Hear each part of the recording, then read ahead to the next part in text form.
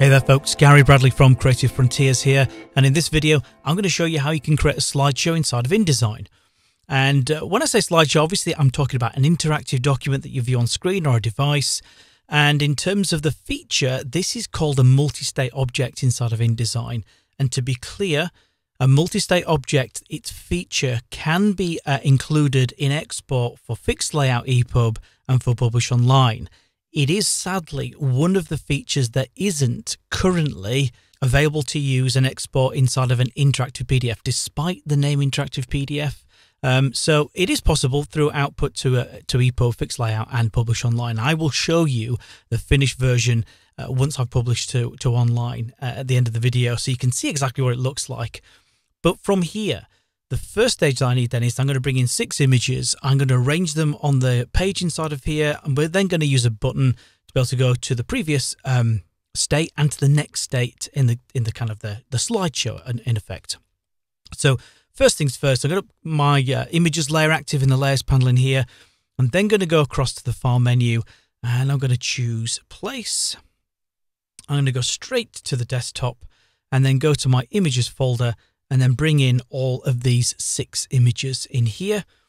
I'll click on open, and it does help, of course, if we've got a slideshow, if all the images are the same orientation. It wouldn't look so good if they are different orientations and different sizes. So I have inside of Photoshop set these up so they're all exactly the same width and height.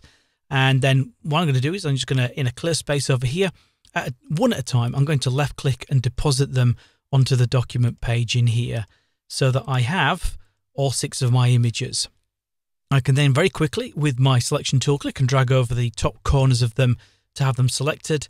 And then from the properties panel or the control panel, whichever you prefer, I will make sure that my alignment mode in here is set to align to page. And then I'm going to align to the left-hand side of the page, like so. And then I'll choose to align to the top of the page in there. Now, my images are a little bit taller than the page in here, so I'm going to use the cursor keys on the keyboard just to nudge up ever so slightly and just center them a little bit. And also, I want to make sure that I have a little bit of overlap on the top and bottom of the page in there. It's nothing to do with multi-state object. It makes me happy to see things aligned nice and neatly. Nothing more, really. So out of all the images, all 6 selected, only one of them clearly at the moment is visible. And this is one of the beauties of having an interactive document. We can use the same space on screen, and then we can just change the appearance of whichever image is visible at any one time.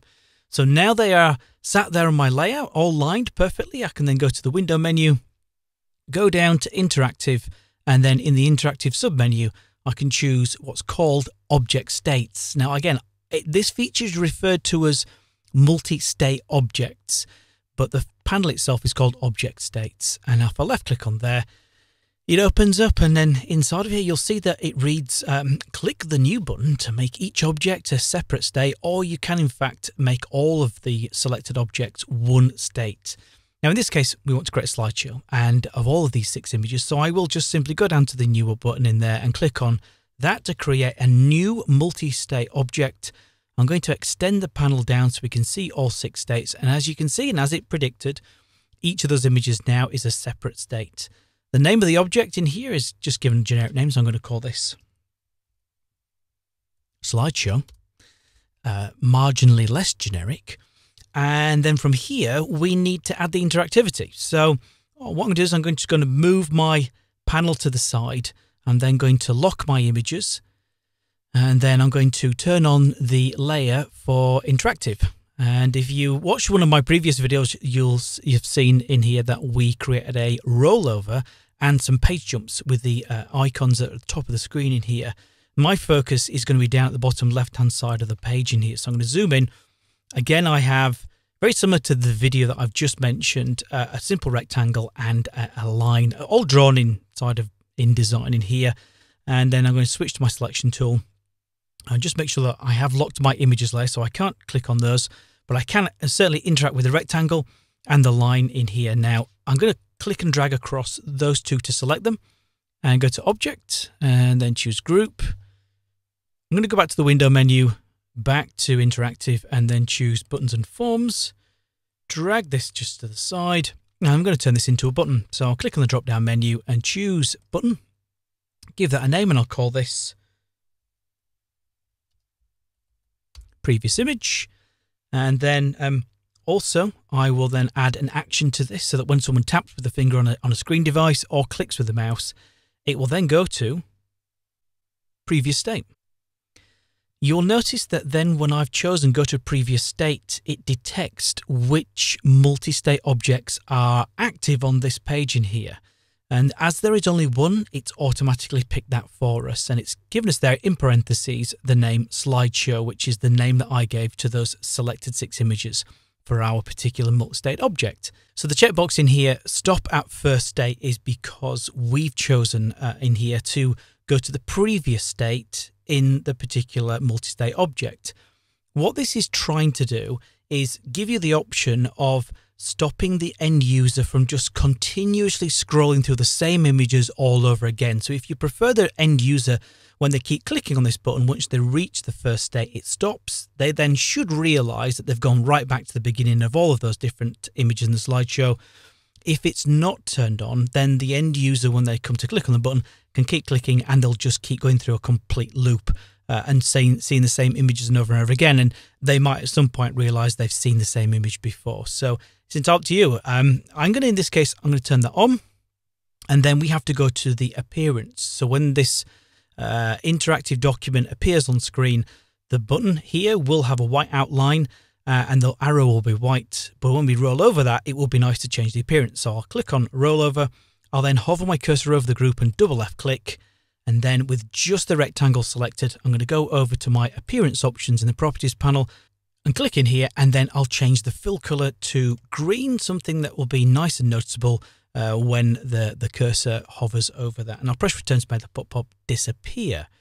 Having made the first one, then I can move my panels just to the side in here and then move this one over here.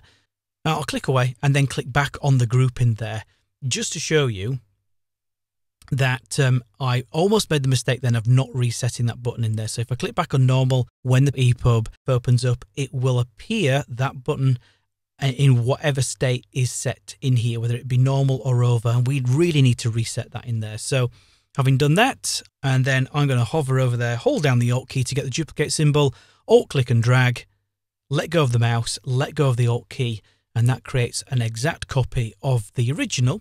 First and foremost though, what I will do is I'll go into the buttons and forms panel and then I'll change the name in here, and I'm just going to remove the 1 off the end and then change that to next image. I will then need to hover my cursor on the outside, just on the corner there to get the rotate symbol, click and hold down the mouse, then hold down the shift key. I'm going to rotate that round 180 degrees in there, so the arrow points in the opposite direction. That could also be done in the properties panel or control panel. There's in here there's a transform which you'd have to set pinned to the middle in there, so it rotates around its center, and you can choose to rotate in clockwise or counterclockwise directions in there if you didn't want to do it with the mouse. Having got that in position in there, just going to move that back a little bit so they're closer together. And then in this case, I need to remove that state. I don't want it to go to the previous state. I'll remove that one, click OK, and then I'll click on the action in there and choose to go to next state. Again, it automatically picks slideshow, the multi-state object we made, and then I will choose to stop at last state. So it's the opposite of what I did this time. When we reach the end image, then it will stop, and the end user knows they've reached the end of the carousel of images. So with that done, you'll notice that the rollover that I made in the original is still in there, so it doesn't half the work you have to do in there, but it does reduce a little bit of that work. If you create one button and then the properties are almost identical, you can create a duplicate and rename and change the action in there. So with that done, well, down at the bottom of the buttons and forms panel, I have the play button in here. That will take me to the ePub preview, which pops open on screen. This is usually a little bit smaller, so you might find that you can drag and make this bigger. It probably pops up on screen about that sort of size. So you can just hover your cursor over the corner and then drag that out. And this is quite literally a preview of that page with its interactivity on. So if I hover my cursor over here, you can see that the rollover works. I can then choose to click back, click forward, and it will cycle through those images. And when I reach the very last image in here, it stops when I keep clicking on that. And then conversely, I can go back and hover over the first button we made and click and go back to the first one. And you'll notice as I keep clicking on there, it doesn't keep looping back round. So that's what the checkbox was for. So that's all good. It's a nice way of being able to include several images on one page, make them nice and big, and then we can utilize the interactive properties. So I'm going to go and close the ePub interactivity preview. I'll close down these panels as well, go to view, and then choose fit page in window. And then from here, I'll go up to the top to publish online. And then from here, I will choose to update an existing document. I published one earlier, which is called Solar System Issue 23, and it will replace the one that I've uploaded previously in there. And with that done, then the title in there, Solar System Issue 23. You could put a description in there. I'm going to choose to export all of the pages for this.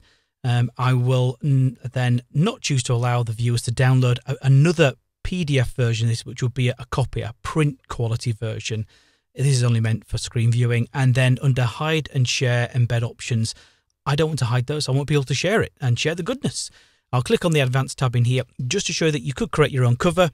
And then under resolution, I'll set this to the standard of 96 ppi. So a standard screen definition, you could change that to 144 ppi for a higher screen quality in there, but I will leave that set to standard just so that it's quicker for us to publish this during the video. And then I'll click on publish. Are you sure you wish to update the link? Yes, I do want to replace the one that I've uploaded already. And then it goes through the process of taking all the data in this file, uploading it onto Adobe servers where it's hosted. And then I have another screen which tells me that all that data has been uploaded. And there we go. It's been done. So if I go down here now and click on View Document, I'm going to go to the thumbnails down at the bottom and then navigate to our page with the thumbnails in there and our slideshow. And you'll see here that we can cycle through. So this is publish online. All the end user would need is a web browser to be able to view this, and then you can distribute it a lot quicker rather than emailing or providing a link. So that's how you can create a slideshow inside of InDesign, folks. It will be available to export with ePub fixed layout or publish online direct from inside of Adobe InDesign. Thanks for watching, folks. As always, if you like this video, please give it a thumbs up to help the channel. You can always subscribe, and you can click on the bell next to subscribe. Then every time I put a video out here on the channel on a Friday at 12:30 GMT time, then you'll get a notification to say that I have published something hopefully interesting and of value. Until next time, friends, farewell.